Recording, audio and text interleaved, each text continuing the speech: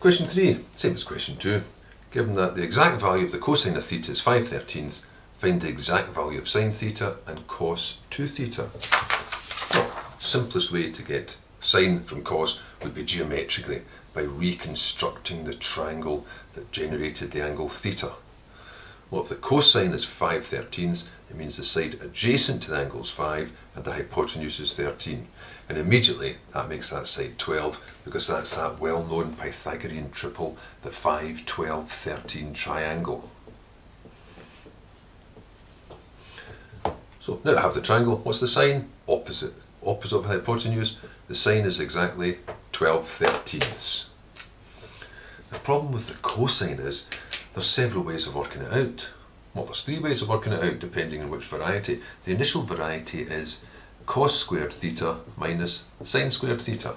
We'll just do all 3 ways.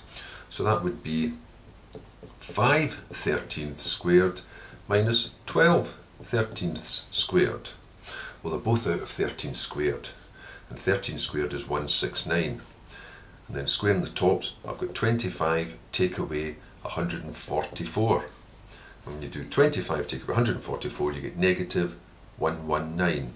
So it's going to be negative 119 over 169 for the cos of 2 theta. And it's just really a case of, was it easier to do that, or was it easier to use this formula? Cos 2 theta is 2 cos squared theta minus 1. You've also got 1 minus 2 sine squared theta, but they seem about equal to each other. Well, how do these compare to each other? So that'd be 2 times the cos squared theta. The cos of theta was 5/13 squared minus 1. So that's going to be 2 times 25 over 169 minus 1.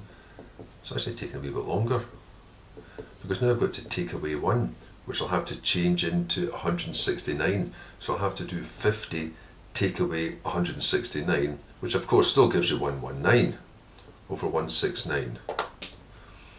In this case it was probably slightly easier using the cos squared minus sine squared rather than that particular one. But it's a matter of taste.